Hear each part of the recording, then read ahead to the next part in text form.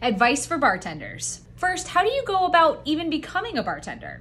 Start at the bottom and work your way up. So that means starting out as a hostess or a busser, and then eventually graduating to a server or a barback. Now, once you've graduated, how do you guarantee that you're gonna get the next spot for bartender? Number one, get a library card. You would be shocked at the amount of good quality cocktail books in your local library.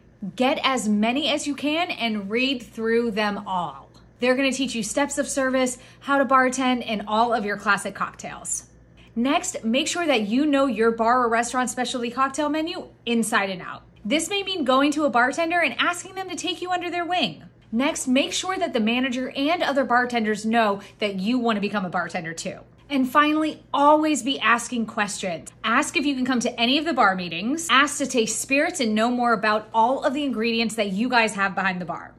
You don't want to just be ready when a bartender spot opens. You want to be ready when a bartender calls out at the last minute and they need someone desperately to fill in. You do all these things, you show the initiative, I guarantee you they'll be begging you to be a bartender.